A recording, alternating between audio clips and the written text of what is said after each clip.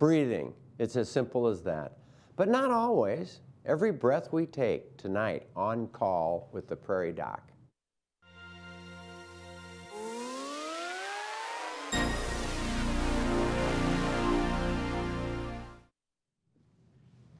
Good evening and welcome to On Call with the Prairie Doc.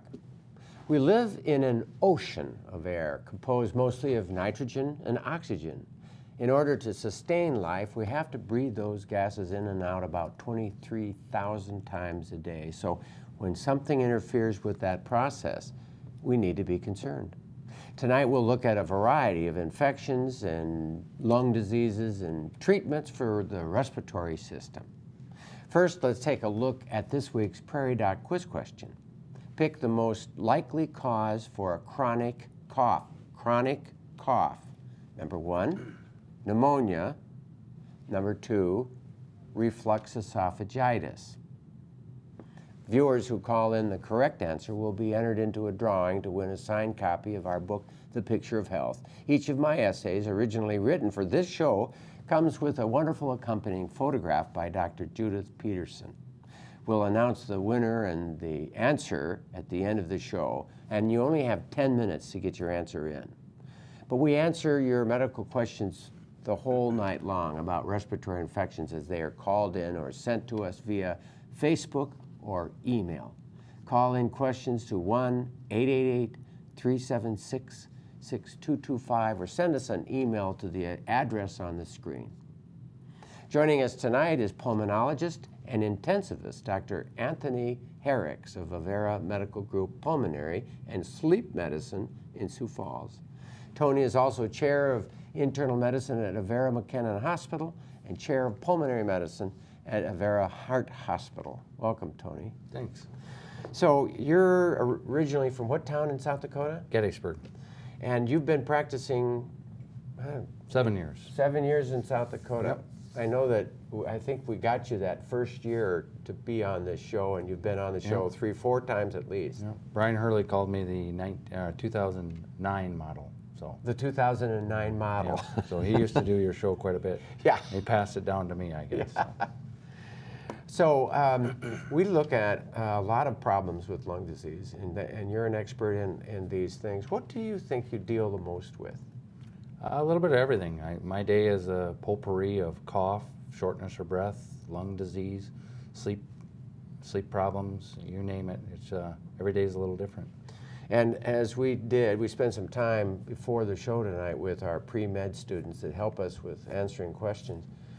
You kind of reviewed a lot about sleep apnea. Let's talk a little bit about that. Okay. I think that's the major undiagnosed risk factor for heart disease that's out there that's just sort of ignored by too many people. Do you agree with that comment? Yeah, a lot of my referrals actually come from the Avera Heart Hospital and the North Central Heart Physicians. After the heart disease is there. Yeah, they either got irregular heartbeats or they've had a heart attack or the neurologist sent them because of strokes, and yeah, it's very highly associated with those problems, and so potentially by finding it early and treating it, you may lessen some risk factors. So. I know the Australian study showed that 6% of this large group of people died over a 13-year period of time who didn't have it, and 33% died who did have it, like a 500% difference over 13 years in young people. So, so it's important to get that diagnosed, and it's all-cause mortality. I mean, it's car Right. car accidents as well, car crashes. Right. Most people that get sent to my clinic are sent by a spouse or somebody that says that they're sleepy, but people are pretty shocked to know that it's associated with diabetes and heart disease and high blood pressure and blood clots and all those kind of things that, maybe by treating it could save their life someday or lessen the risk factor that'll save their life. So. Edema. I see people with edema.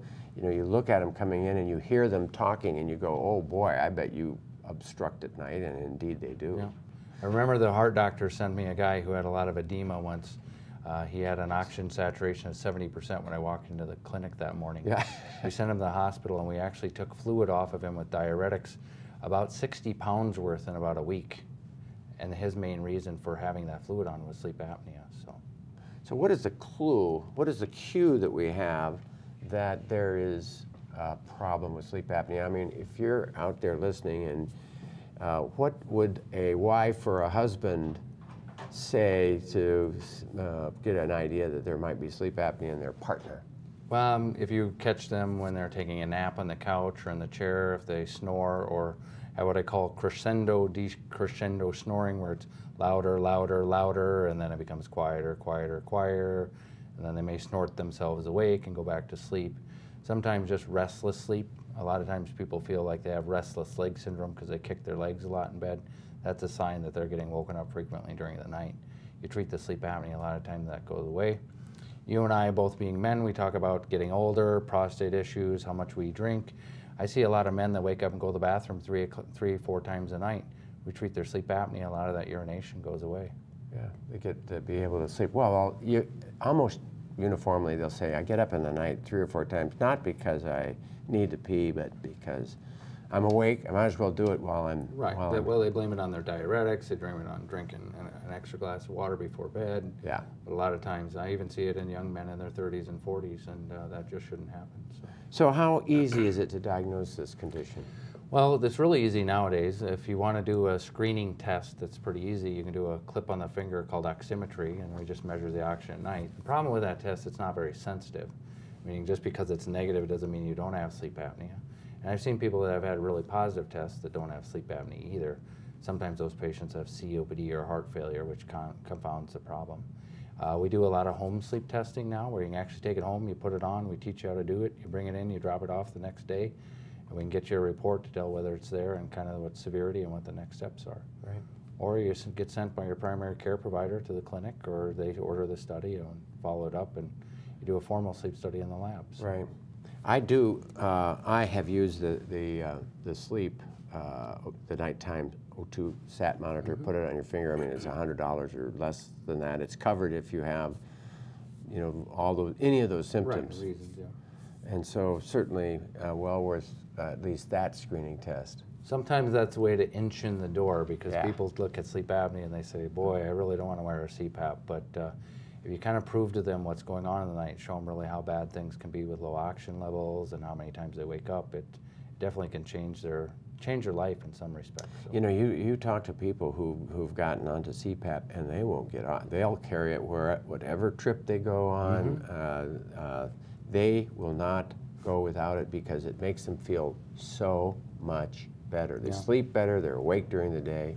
I got a scout leader that tasked his scouts with finding a way that he could, without a gas generator, use his CPAP when they were camping in the woods. Oh yeah, because he wanted to take it with him. Was there a way? I don't know if he ever figured it out, but he didn't like the battery. Yeah, he didn't like the noise of the generator, especially when they're out in tents and trying to rough it. But it's a tough. He wasn't sleeping without it. Yeah. Well, I think so. What message would you give to the people watching about CPAP and sleep apnea that they should remember? That it is associated not only with daytime sleepiness, which could contribute to car accidents and poor functioning in life, concentration, focus, those kind of things, but it may save your life by preventing strokes, heart attacks, irregular heartbeats, blood clots. There's all kinds of things. So it's a CPAP machine, and granted, I don't wear one, but it might save your life, and most people tolerate it really well. So. Right. It takes a little getting used to, but I mean, there's a 33% death rate versus a 6% death rate in people who have severe apnea who don't. And it's still 30% if you get a CPAP machine and the machine is under the bed and not being used. Yeah. You can't use it as a doorstop. So. There's some data that said that it wasn't as effective in reducing death rate, I've heard recently, in one study. But the other studies that I've read said that it brings it right back to normal. Right. Well, and whether that's true or not, we know that giving CPAP to a subpopulation of people is just as good as adding a medicine for blood pressure. I just saw a gentleman in clinic the other day that saw my PA and got set up on his CPAP. And then when I was talking to him about the other things that can happen, he actually told me, wow, I did realize that my blood pressure is much easier to control now. So it can do the same for diabetes and a lot of other health problems. So what is it? It's the trilogy of snoring, high blood pressure, and edema, or the third part of it? Typically that. So obesity, snoring, Obesity, snoring, and, Yeah, high blood excessive daytime sleepiness, high blood pressure, uncontrolled diabetes. All of You those name things. the laundry list, it's there. So. Good. We're going to talk about COPD. Okay. And we've got about a minute and a half before we're going to take a switch. But let's talk about what COPD is, Tony. So COPD is chronic obstructive pulmonary disease, and there's 3 to 4 diseases out there that can be associated with obstruction of the airways. Essentially what it is inflammation of the airways that causes them to close off prematurely. You get air trapped in your lungs, it damages the airways and the air sacs, and then you become short of breath and have cough and mucus production and poor quality of life. So people who, not every smoker runs up into the problem of COPD, but many do. What, do you have numbers? About 15 to 20% of the general population who smoke end up with COPD. But there's also obviously other reasons to quit smoking. There's also about 15% of the population that have never smoked that end up with COPD for unknown reasons. So it's actually a very a big epidemic in our world. I think it's still the #2 leading cause of death out there. So there's more reasons. Yeah. I mean, do you think it's environmental, or is it an inherited thing? It's a little bit inherited, meaning we know that alpha-1 antitrypsin, which is an enzyme in the body, if you're deficient of it, can cause COPD, but people who don't smoke that have it can live a normal life. We know that grandma can smoke 4 packs of cigarettes a day and live forever, and we know grandpa can smoke a half a pack a day for 10 years and die of COPD in his 70s, so we just don't understand why One that person happens. gets it Yeah. worse. We all point at cigarettes. Yeah. And it would sure be a better world and less COPD, but not completely free of it. Right, and our farmers out there with all the chemicals and dust and dirt, we don't really understand this. They develop an obstructive lung disease that we call farmer's lung disease as well, and so they may have never smoked, but is it diesel fumes? Is it smoke from the tractor? Is it the dust? Is it chemicals? You know, we just don't know what damages the airways causes those problems. So. All right. Smokers often believe that their lifestyle and work situation put them into a situation where smoking is inevitable. I was in my bathroom, and I don't remember too much, but I wasn't breathing. So my brother called 911, and they came and took me to McKinnon. My lung had collapsed. And then the other one collapsed. And I have a heck of a time in the mornings trying to breathe. And I do 2 nebulizers in the morning and 2 at night. One's a steroid, and the other one's a dual neb. That noise that you hear, it's on 3 1/4, I think, and it helps me breathe.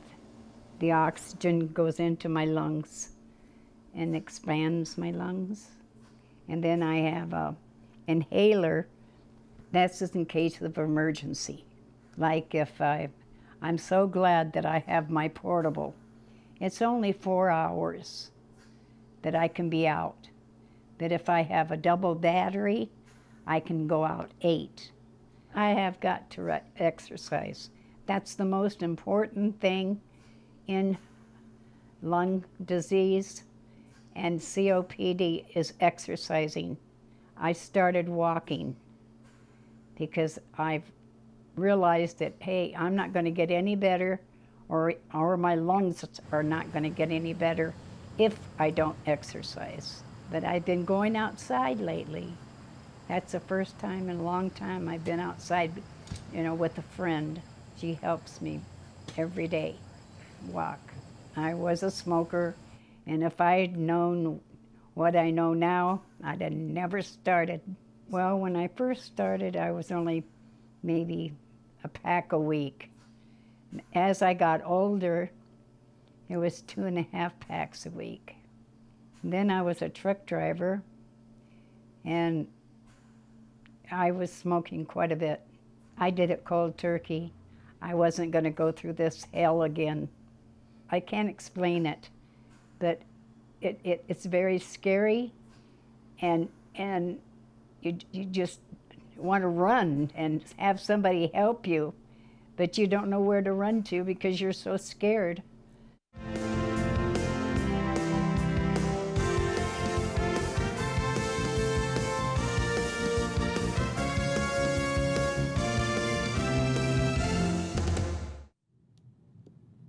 You know, for a person to come in front of that camera and be willing to give that story is such a beautiful thing and hard to do. You take a huge amount of courage to do it. We thank Sherry Snow so much for her willingness to do this. People hate to admit that there's a problem, and so it's a wonderful thing. She has quite a bit of emphysema. I thought that was interesting that she pointed out that she smoked a lot when she was driving truck. Do you see that a lot? Yeah, obviously nicotine is a stimulant, so people use that as their way to How do you keep stay awake. awake? Yeah, and then they use it at night before they go to bed, and then they have problems sleeping. So nicotine is used as a drug just like everything else, alcohol, amphetamines, you name it. Yeah, there it is. I wanted to mention that this is your show. Your questions are key to our discussion. Call in your questions about respiratory infections or respiratory illness of any kind. Give us a call, 1-888-376-6225, or send us an email at prairiedoc.org. So think about it. We need your calls. Please give us your calls. The thing that strikes me is that some people who don't smoke get this. Some people who smoke a little get it. Some people smoke a lot and then they don't get it. I mean, right. So we really do point our finger at smoking probably more than perhaps that it's right, but it is really a significant indicator of problems, and so we have to make sure that people understand not to smoke. Now, where are you with this whole smoking thing, and how effective are you in encouraging people to quit?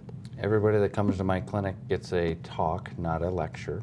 I just kindly remind them that we all have bad habits and that they're sometimes hard to break, but you know, you just have to encourage them to do what's right, and you can't force people to do it. You have to tell them you got to come to this on your own, because the more we push them into it, sometimes the harder they push back. So. Right.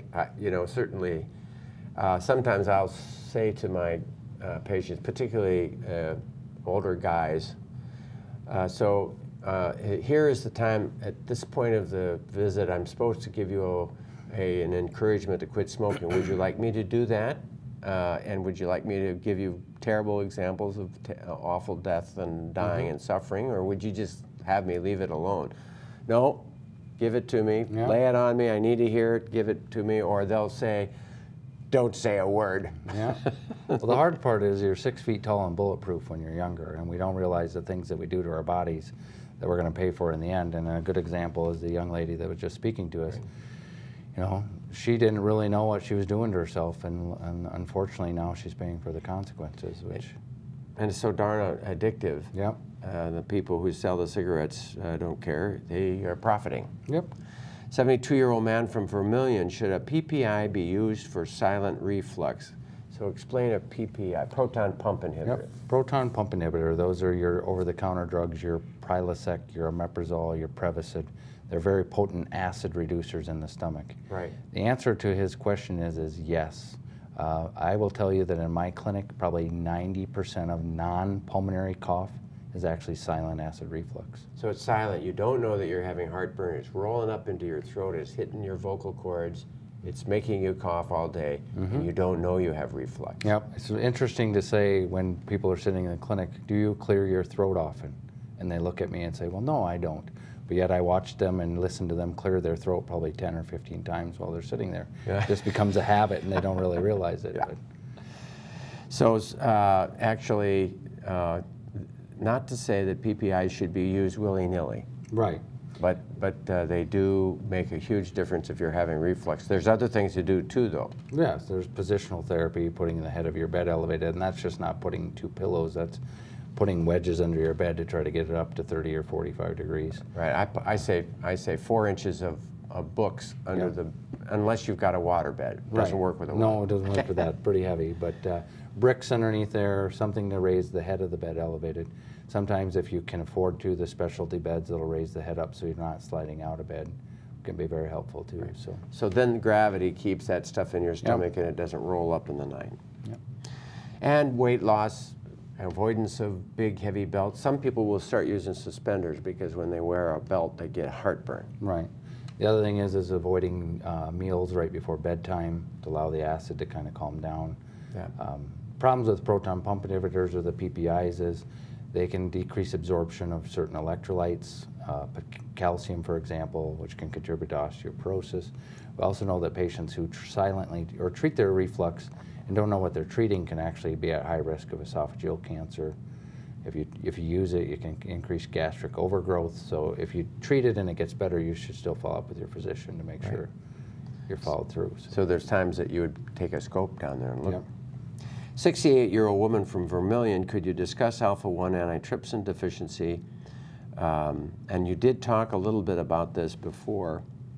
Of all the people with COPD, and these people can get really bad emphysema is what it is, this big distended lungs. Yep. What percentage of people who have emphysema do you think, or COPD, might have this alpha-1 antitrypsin genetic deficiency? Yeah. I don't know off the top of my head percentage-wise how many people have it, but it's probably one of the least diagnosed causes of COPD. There's a big push out there to have people do testing in order to find out. It's pushed by the people who have the treatment. Right. Well, there's also pushed by, there's alpha-1 groups out there. You can actually do anonymous testing. So you can go online and find anonymous testing. They'll send you a kit, you send it in. Sometimes it's very beneficial because if you had a tool that could tell you what was going to prevent you from having bad emphysema down the road before you started smoking, you might consider not smoking. Not smoking. So that's the big deal. Yeah. Now they have a treatment for alpha-1 antitrypsin deficiency.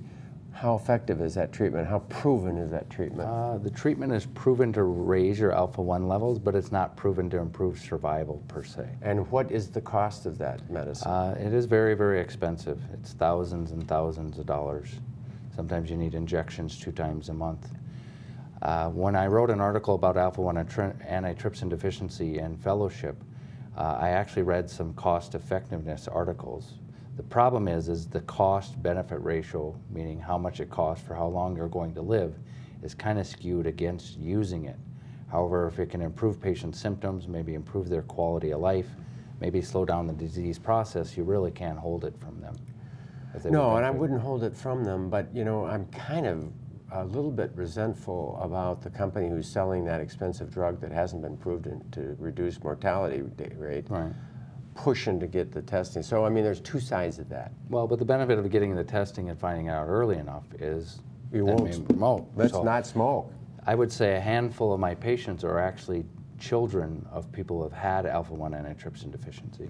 Who got referred to me because they were using tobacco and they saw what their mom or dad went through and now want to know, am I going to suffer the same death, which is scary. So.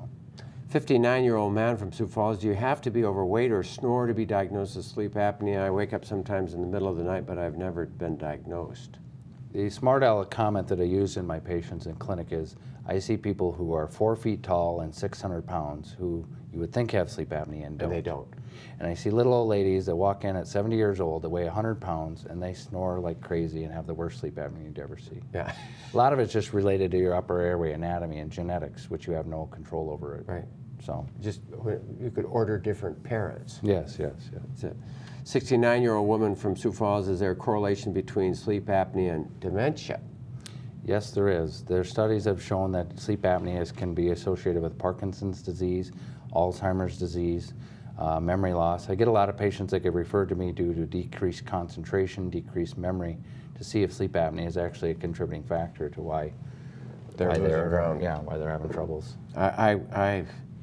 I see that as a significant risk factor, and I would strongly encourage, you know, this is an area that has been kind of left alone. Something like 30% of the sleep apnea out there is discovered, and 70% is undefined. Right. Yeah, I'd say 70% of the people that come into my clinic for other reasons are screened for sleep apnea and probably are at high risk of having it. A 78-year-old woman from Sioux Falls diagnosed with interstitial pneumonia wants to know about treatments. Okay, so What's the difference between obstructive lung disease and restrictive or interstitial lung disease? So when you have COPD or obstructive lung disease, those are little elastic fibers that are in the lung that keep the lungs so they will close, Right. get destroyed, and become dilated airways. The lungs become floppy and over-distended. When you breathe in, you get plenty of air in, but when you breathe out, they collapse, and then you just can't breathe because you're hyperinflated. You're like an overblown balloon. Restrictive lung disease is kind of a restrictive, a shrinking lung phenomenon. The lungs, depending on the type that you have, actually harden from the outside in. So the analogy I use is taking a brand new sponge, getting it nice and wet, and it's big and fluffy, and then you throw it in the driveway on a hot sunny day. The sponge starts to shrink, it becomes brittle.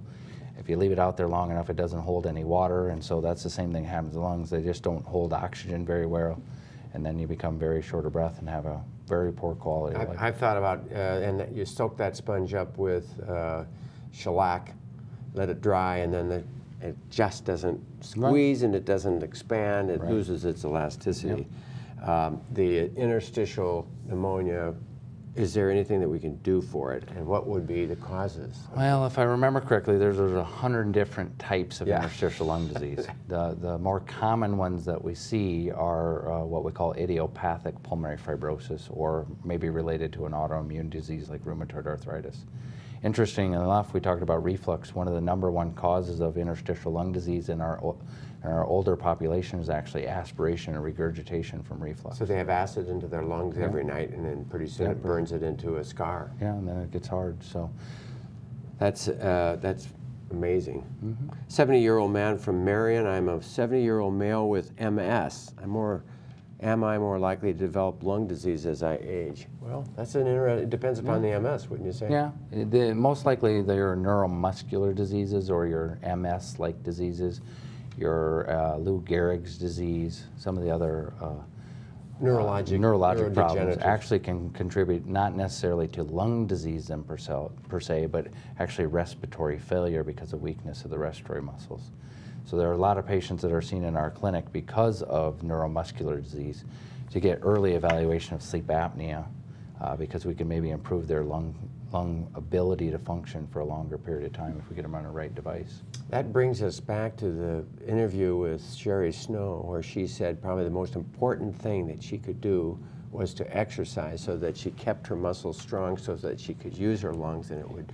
So what do you think about the value of exercise? You just said that with neurodegenerative processes. So let me ask you a question. Could you run a marathon today? Yeah, I could barely do it. I could do it. I'm not far from a half marathon. Okay. So I probably couldn't do it. I probably couldn't do a half a mile. But I use an analogy of a marathon with all my patients. Your marathon is whatever you want it to be. I can take the worst COPDer in my clinic, put them in pulmonary rehab for 6 weeks. I can double the distance that they're able to walk. The problem is when you and I become short of breath when we do something, we say, oh, let's stop. And if we have a heart disease or lung disease, we say, oh, we got to stop. It's my heart or my lungs. But what we don't realize is it just causes worse deconditioning. And then we become more sedentary and we get more short of breath. So the shortness of breath you and I experience is natural. But if we want to run a marathon, we do a half mile and then we do a mile and whatever. And then somebody like Sherry Snow, maybe she does a half a block and then she does a block and then she does 2 blocks and she pushes herself to whatever distance she can get to. That's a very important Most treatment. important thing for anybody with lung disease. Very good. Asthma can occur at any time of your life. When it strikes a healthy teenager, it brings many life changes, however. The first, and I think it's the only attack I've ever had, I was on a run with a friend and we were outside because my asthma is triggered not necessarily by physical exercise, but my allergens, because I have really bad allergies. And so what we concluded later happened is that I ran through something that I was allergic to, whether it was pollen or dust or something like that, and it went from very quickly just being like breathing heavily because I was on a run to not being able to breathe at all. And so I immediately stopped running and bent over and was like, ugh, like just wheezing really, really heavily. And it was really scary, especially because at that time I didn't really know much about asthma and didn't think that I had it. And that was kind of a definite turning point. It was like, okay, something just caused me to not be able to breathe. We did a breathing test, so it's like a 4-stage test, and you do, it's like to measure your lung capacity, and you have a starting point, and you do that, and they measure your lung capacity. And then they introduce you to some kind of allergen or something that will trigger an asthma attack. And they do that in 4 steps, and after each step, they measure your lung capacity after that. And for me, they did the first 2 sets, and I'd already lost, like, it was like 63% of my lung capacity. So they halted that, and they're like, okay, you're very obviously an asthmatic. And we went through some like different types of inhalers, different allergy meds too, because mine's really closely tied with my allergies. And we kind of concluded what would be the best practice and method for me to handle it. And we decided, since it was a pretty severe case of asthma, to do a strong maintenance inhaler 4 times a day, every day. And then I had an emergency inhaler for situations like when I was on the run or before exercise or if I'm feeling sick, to use that one accordingly. And I've gone back and we've changed the medicines I take and stuff just to fit my lifestyle more. It's pretty controlled. It flares up when I get sick or during allergy season, but it's not anywhere near what it used to be. I had the sinus surgery a few years ago, and that really helped, just kind of because like my sinuses and my allergies and my asthma are all kind of tied together. So between that and the maintenance inhalers and stuff like that, I've really been able to get a handle on it, and I'm not afraid of running anymore. It's not something that I worry about, and allergy season's not nearly as stressful.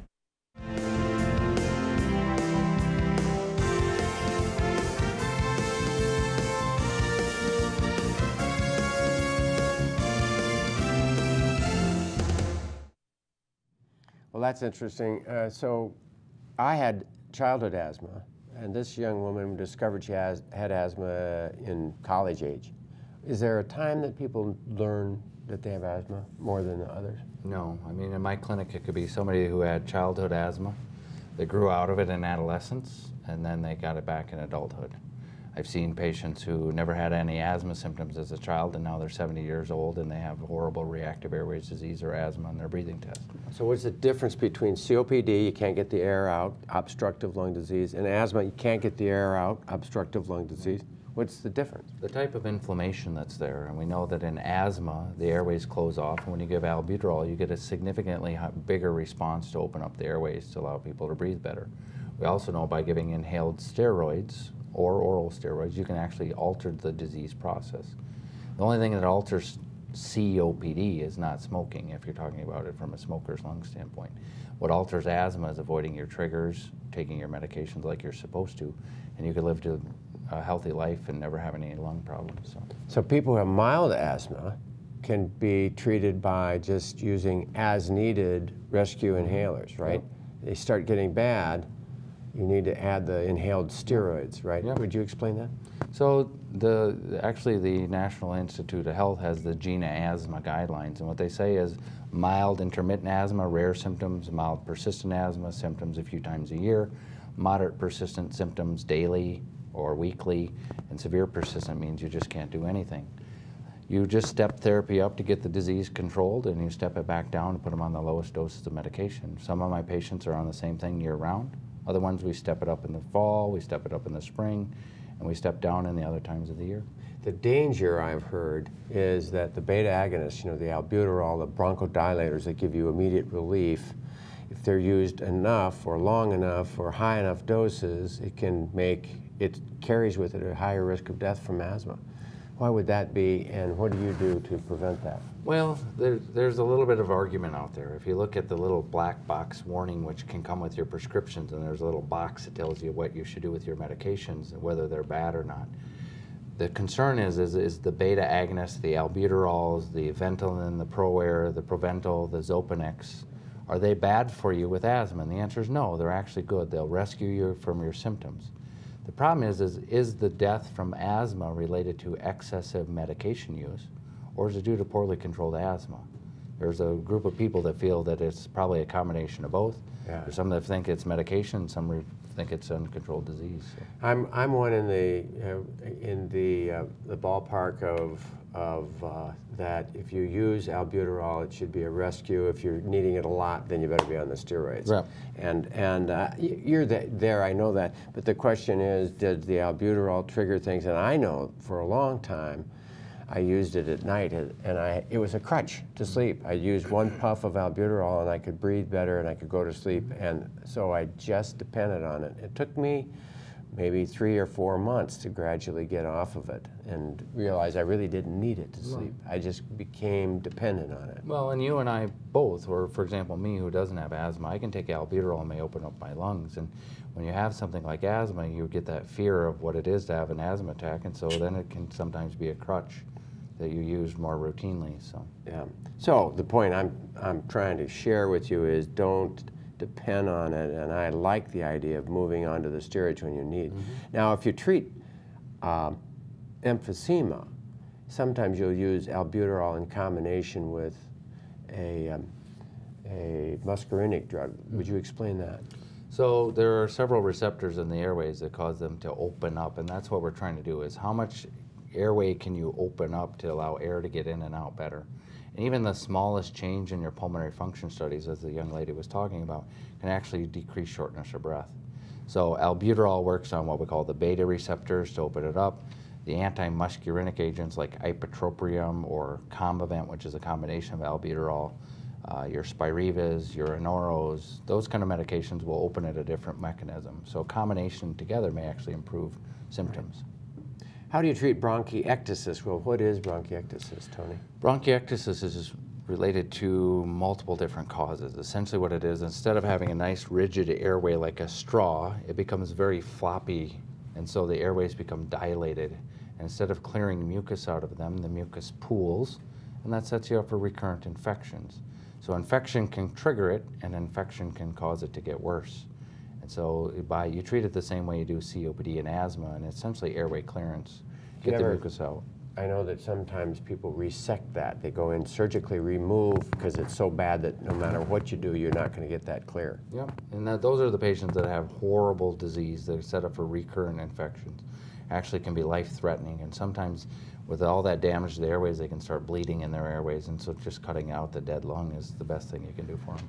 Cutting out the dead lung. I've been diagnosed with chronic bronchitis. I've been coughing more lately. Should I be concerned, and is there a treatment that may help?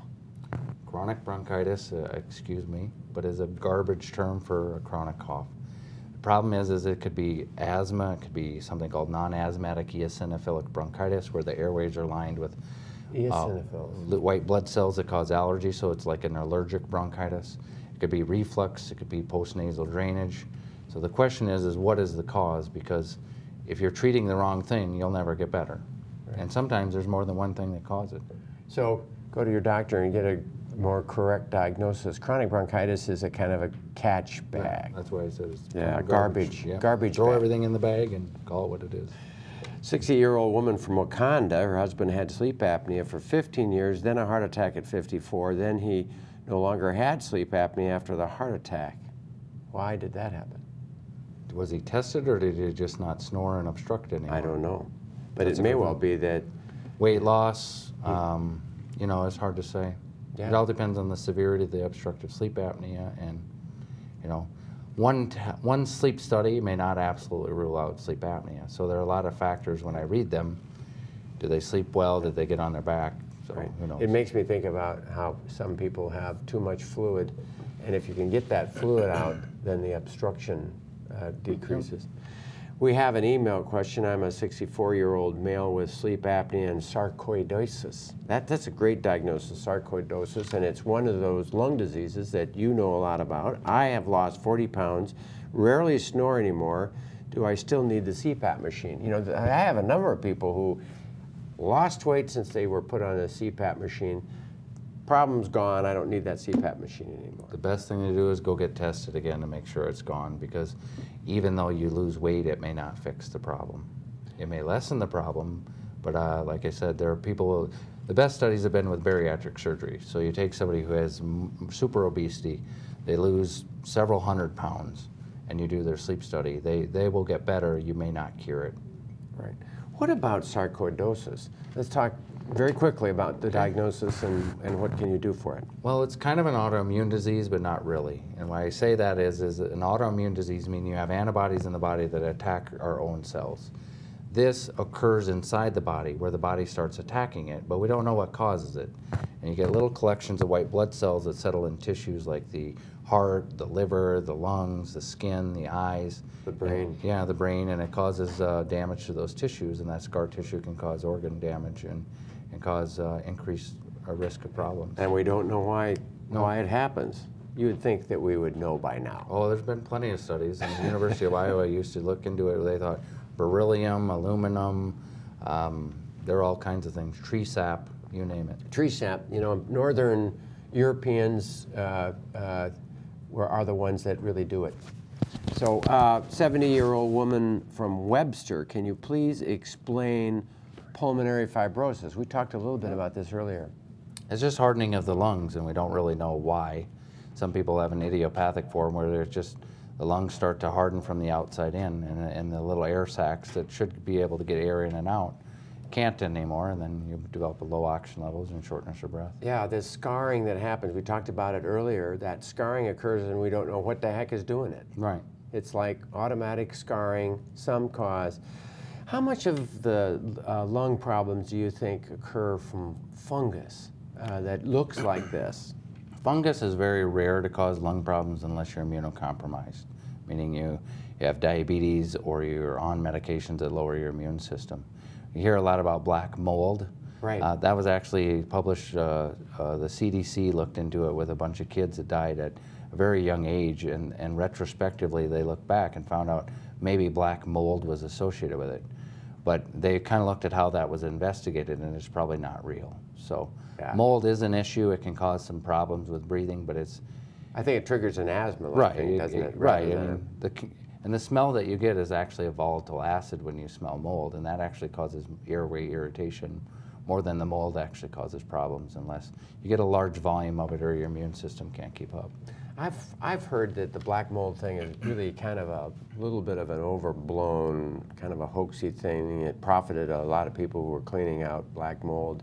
On the other hand, you don't know for sure, and therefore you do it. And where are you at with that? Well, and the studies were actually, I think it was in Detroit. There were 3 kids that died prematurely, and they didn't know why they died. So they went in and they tried to look, and they found out there was black mold that these kids were exposed to, and they died of a respiratory problem. That's what you said. But the problem is when they went back and they looked at how the data was collected, there was maybe true, and related, or maybe it was true, and unrelated. But there's no evidence that the Stachybotrys, or that kind of fungus that's associated with black mold, actually is really going to cause any significant disease in you and I. I mean, there's a lot of it, Yeah. and people do just fine. Yeah. I mean, and I've talked with Mark Bubach, the allergist, and Tom Luzier, the allergist, and they both go, not that big of a deal. Yeah. Women from Pierre, I was wondering if I could use dental devices instead of CPAP. Okay. Dental devices, if you order them online, may fix snoring, but they may not fix the problem. If you go to a dentist and have one put on, it may be beneficial. I always quote patients about a 30 to 80% effectiveness. That just means if you have the right airway, you get the right device, you get it adjusted appropriately, it may benefit you. But if you do get a dental device, I always recommend going back to the sleep lab. Make sure you're adequately treated, because if you're not, you've just got an expensive mouthpiece. Yeah, I have seen that some people felt like it helped them a great deal, but later on, Yeah. you know, when we tested them, didn't. Yep. And I've read they should be only used for mild obstructive sleep apnea, not for moderate to severe. It all depends on where the obstruction is. If it's just because your jaw is set back a little bit and it obstructs your airway when everything relaxes, pulling the jaw forward may fix the worst sleep apnea there is. Right. Problem is, if the obstruction is below the jaw or behind the nose or some other reason, you can pull it out as far as you want and it won't fix the problem. Right. So. All right. 86-year-old who has never smoked, has an oxygen level that's at least 97, but I cough up phlegm quite often, but not during the night. Worse in the morning and evening, somewhat yellow, especially in the morning. So could this person who never smoked, has good oxygenation, but he's bringing up a lot of phlegm, what would you recommend? Well, I would recommend probably making sure that he doesn't have chronic bronchitis, which it could be related to other things. It could be acid reflux. Could be acid reflux is what I was thinking.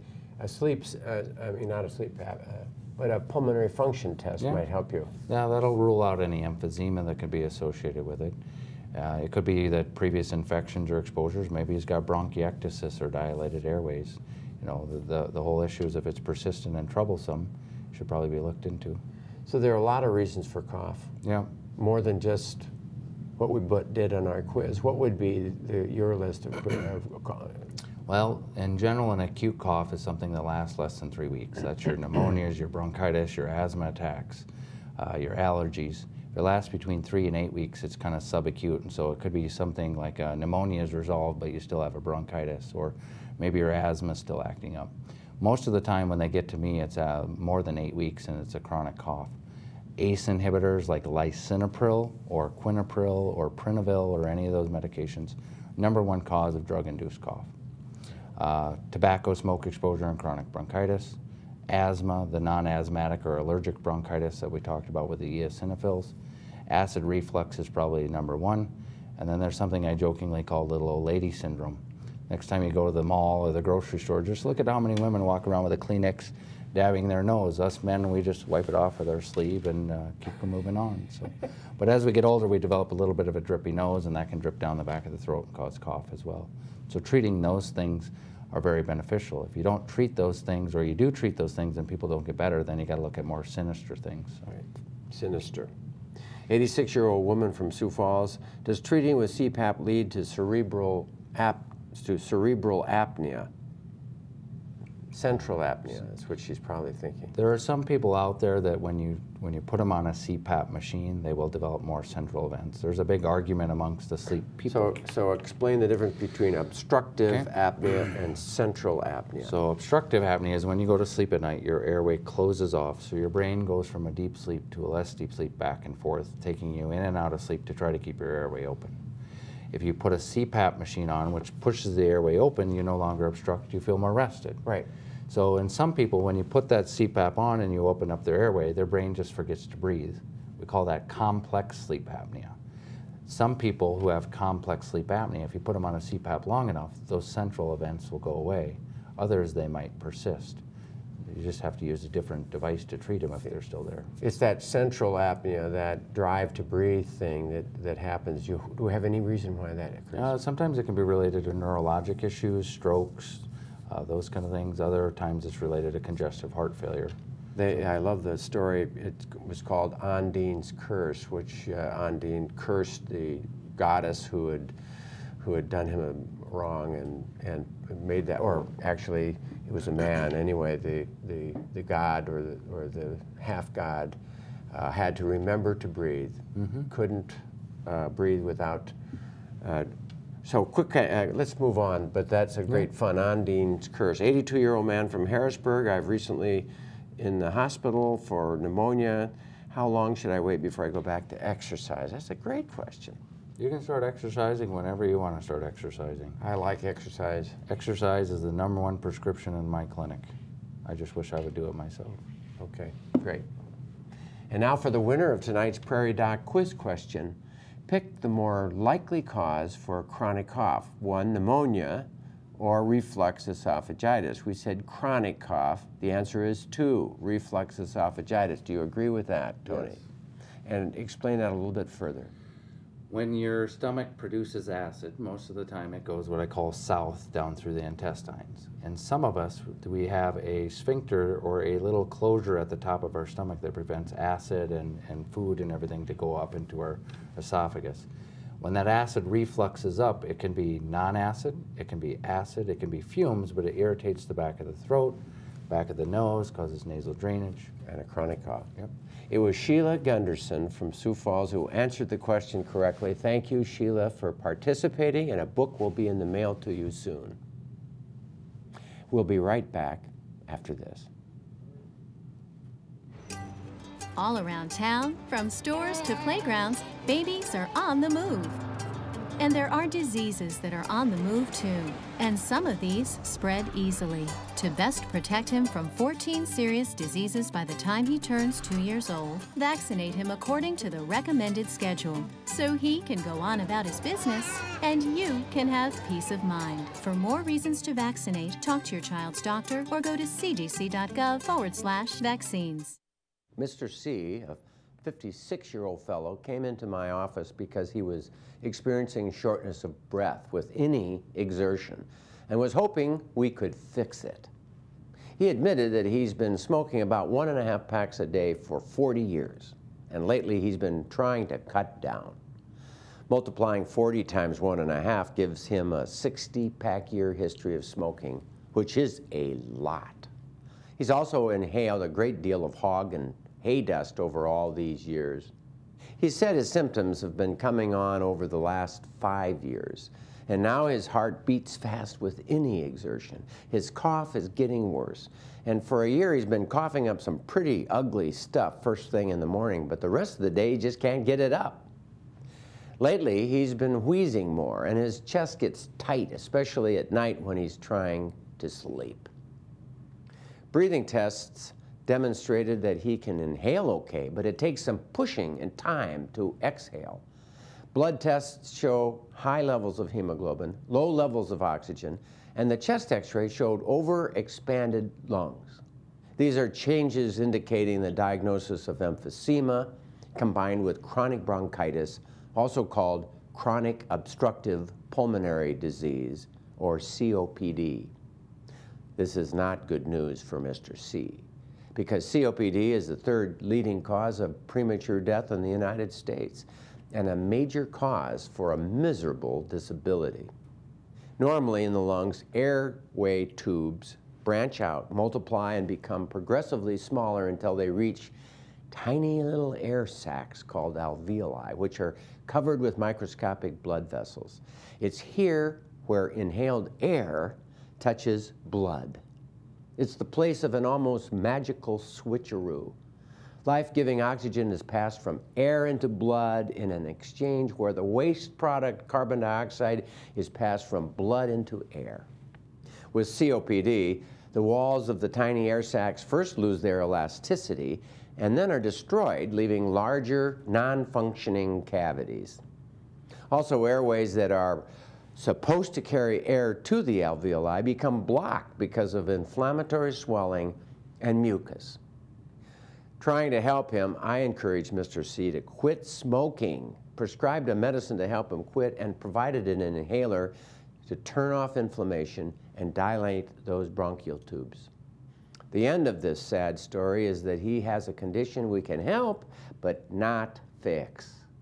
And if he doesn't stop smoking, I predict that it won't be long before he will die short of breath.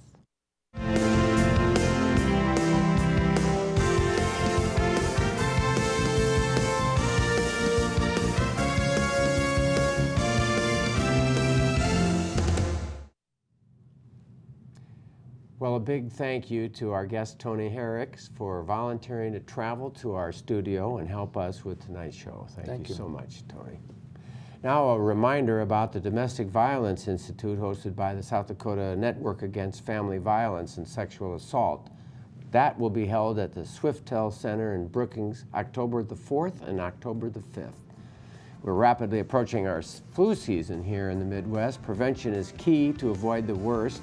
Do not delay. Get your flu vaccine now to reduce your chances of catching the flu bug.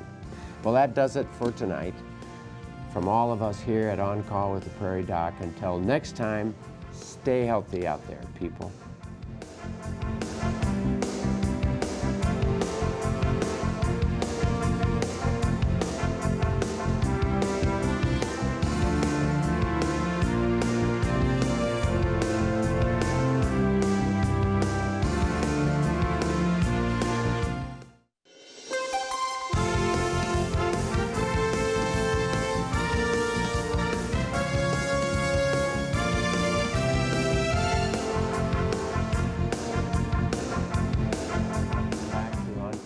Prairie Doc After Hours.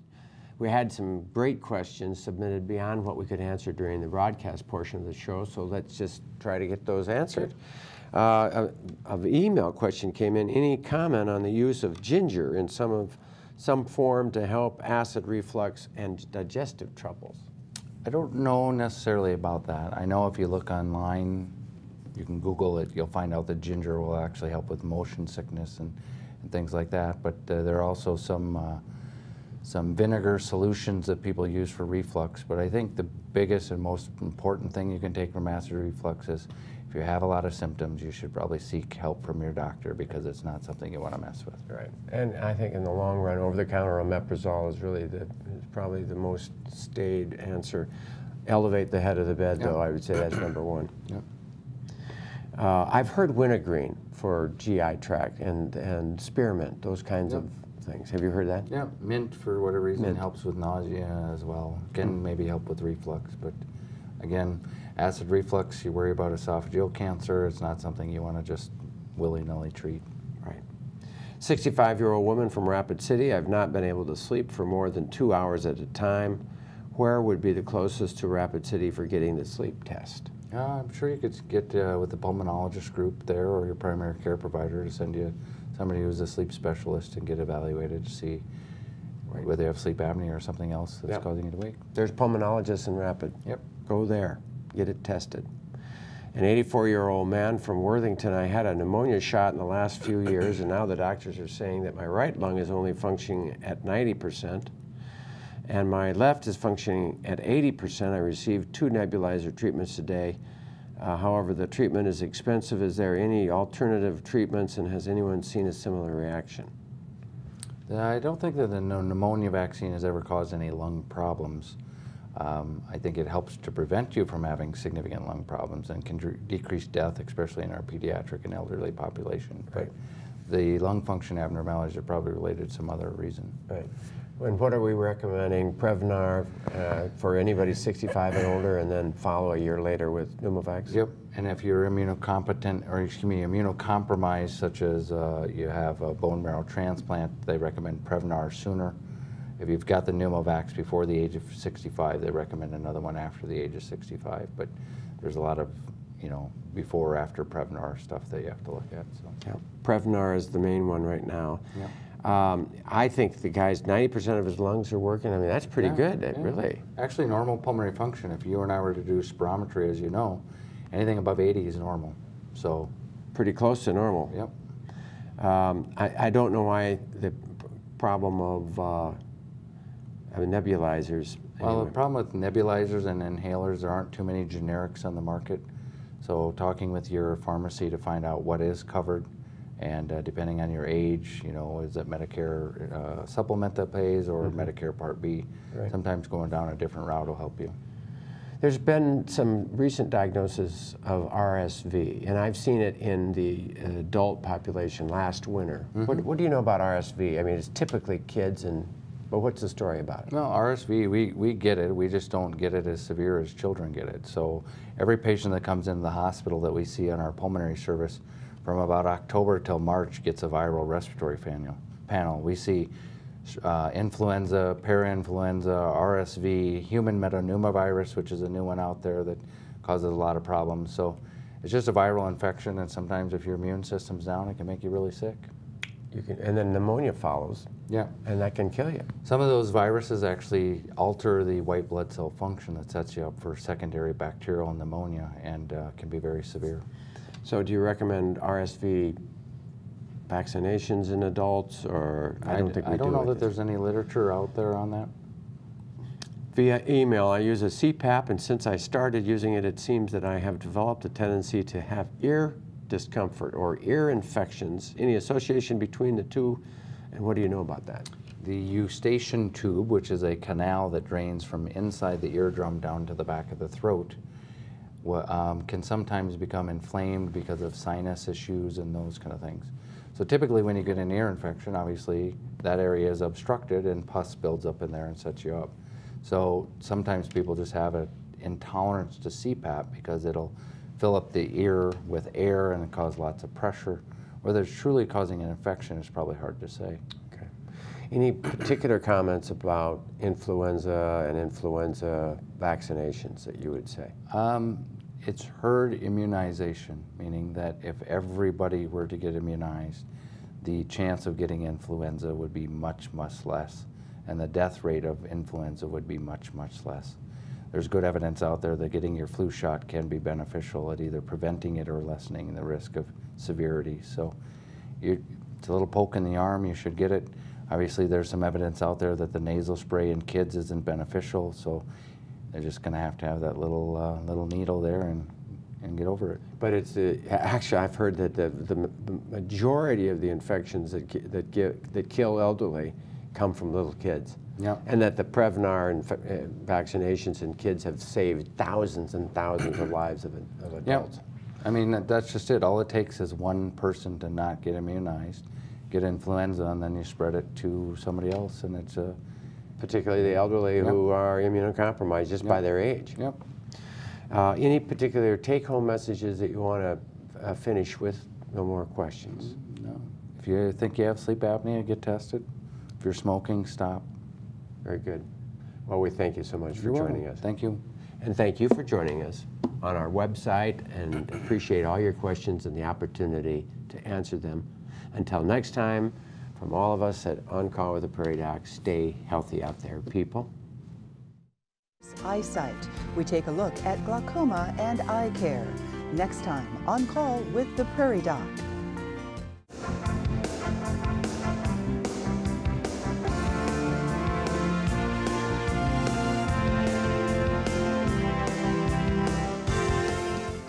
Major funding for On Call with the Prairie Doc has been provided by